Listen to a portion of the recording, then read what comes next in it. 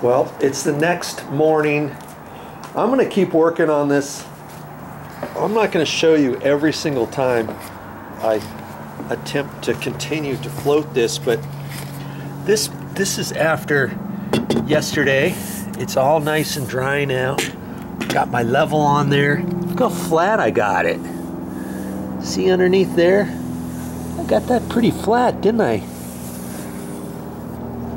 But when I look at the level, it's, wow, it's pretty close, isn't it? Let's see, for that to be level, I'd have to raise up the right-hand side ever so slightly, about like that. And that's hardly anything. That's basically level at that point. And if I go from here to there, I'd have to raise this side up. See how far I could raise it? Right about like that. That gives me almost 1/8 of an inch, which means, what does that mean? That means if I wanted this water to come down here, and instead of hitting a flat spot and then going out, see there, I could raise this side up on the level less than a 1/16, and that'll still make it slope off to the right. And even if it was a 1/16 higher here, it'll still slope down this way to this point, won't it? So that's what I'm going to work on. I'm going to raise this side up just a hair and try to taper it on down. So I'm not going to build this up real high, but enough to where I can still get this to kind of slope out a little bit more. And see, I've got a dip here. I don't necessarily have to fill this all in, because if water hit here, if water was right here, it doesn't necessarily have to jump over this to get to here to go this way, because if the water's there, this area slopes down to the right anyways. Let's see here. At that point, I would have to raise this side up about, you know, a 1/16 of an inch.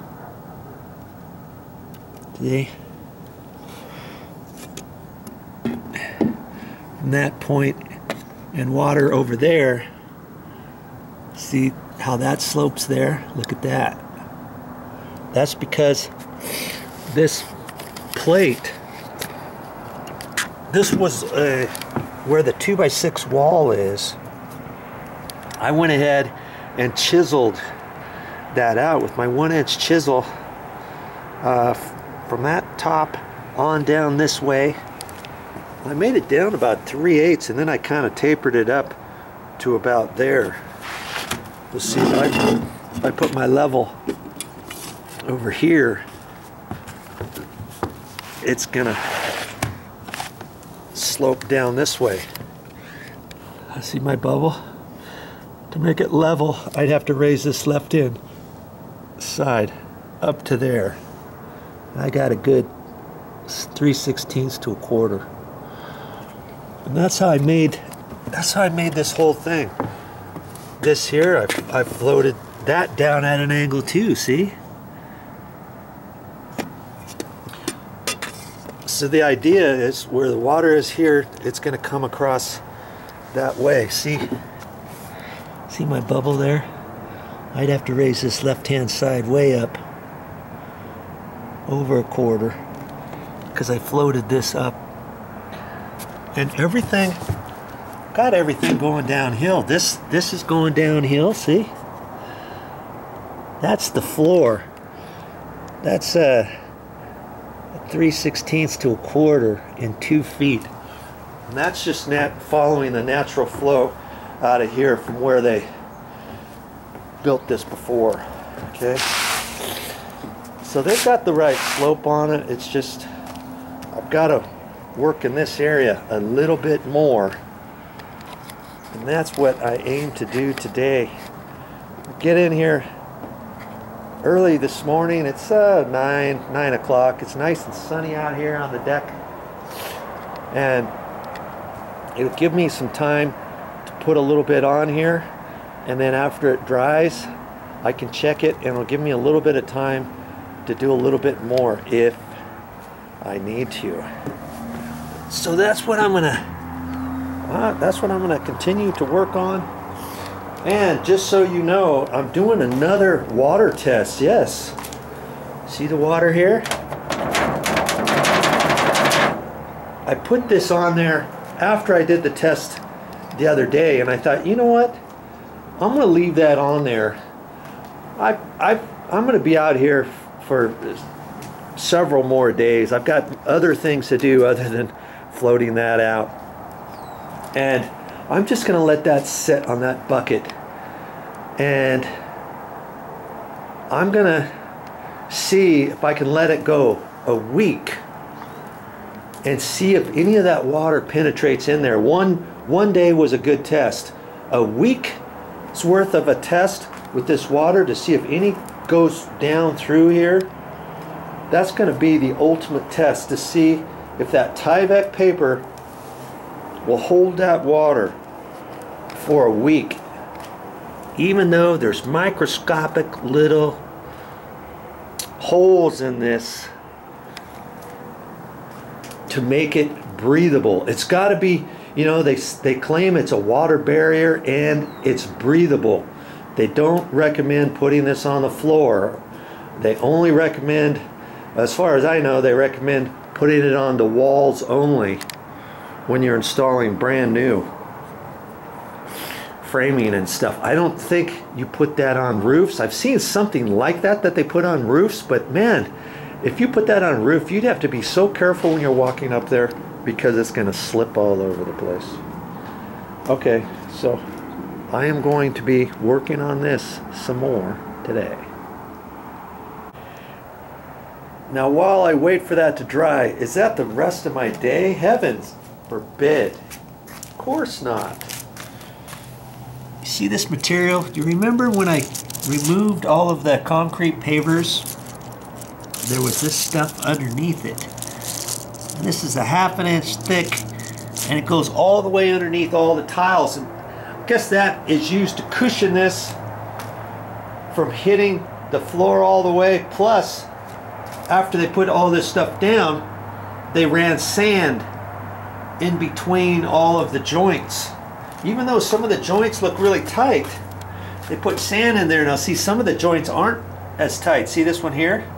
And they had sand in there, and then the sand goes all the way down, and it hits this. It doesn't go all the way down to the floor, supposedly, and that way it allows the water to still escape underneath here, flows through here, and then goes on down. When I took that up, some of it I damaged. And I'm going to try to save that stuff. I have no idea where to buy that stuff, and I'm going to try to save it. So I'm going to show you what I have to do to save that, because see, some of that was glued down. Remember, there was a couple places where there was mastic and it was tight to the floor. The rest of it rolled up and came off pretty easily, but I saved it, and now I've got to fix it so I can put it back down. Ooh, it's the man cave. And one of these days I think I'm going to sheetrock this, put some light fixtures in here, put a light switch in here, and some electrical, and put some more insulation in the walls that's missing over here, and paint this out, and I don't know, maybe just have a little place in here. Or I'll just leave it for storage, who knows. But see, here's that stuff, and and I put it down in here, and see, there's pieces that are missing here, and see how this piece is just loose, and I can fit it back down in there exactly. And what I'm going to end up doing is I saved as many of the big pieces of this that I could. I'm going to put it back together, kind of like a puzzle, sort of. I'll cut some pieces here and there where I need to, and then I'm going to fit them in there, because I'm not quite sure. I don't want to just lay it down like this and then find out there's a joint that is going to be all cattywampus because it hits funky without some of these areas being filled in. And so I've got my caulking here. I've not decided which caulking to use. This tube is almost gone, and I don't think I'm going to use it much anymore. And if you save just a little bit of caulking, eventually it just dries out. So I'm going to take a look at that. This one's almost full, and my see, that one there is about from here that way 2/3 gone. But I'll use that, and then I'm gonna have to sweep this, I think, and then I'll just put the caulking down in there, and then set the little, like this little thing. I'll put little bits of caulking in there, and then I'll set it back down in there wherever I think it fits, or I'll cut it. You know, I could just leave that one just like that. It doesn't really have to fit. And then I'll put it down in there and hope that sticks to the cloth. And then I thought, well, you know, when I go to roll it back out up there, chances are some of these are going to come out. How can I fix that? And so see, they've got plastic underneath here, and lots of this is loose plastic. See how that piece is just all flopped up, and how this piece is broken right there. I can just, once I glue it down, then I can take my shipping tape. I had some shipping tape, and I said, hey, I'll just take some shipping tape, and I'll use this tape first. I'll pull this one off and use that one first, so that I don't have two small ones when I get done. I'll just have a smaller, just one, and I'll tape it. I'll tape over the top, over this side here. I could just hold it in there and put the tape on there, you know, but I thought, nah, I'll put a little bit of glue. It shouldn't take me that long. I'll be down here a few hours, and whatever glue sticks, it'll stick. Whatever doesn't, hopefully the tape will hold it together, because when I pull this out, I've got to flop it upside down. This is the bottom. This goes down first, and I don't want it to all fall apart when I flop it down. But this is the old piece. See how it's notched right there? There's another notched piece there. I think this came, it's probably 4 foot wide. And see, here's my other piece. This piece here is pretty much all together. This was the one that I cut, you know, right, that last piece I showed you. I had it flopped up, and then I ended up cutting it to pull this all up. And so I've got two pieces to mess with.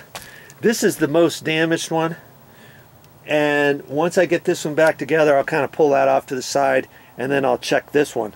And hopefully I got enough of these little pieces. I don't have to get the whole thing in there. I can just put a few pieces in the middle of that. I don't have to fill the whole thing up. Those tiles are 2 foot square. I mean, I could probably throw these pieces down there, and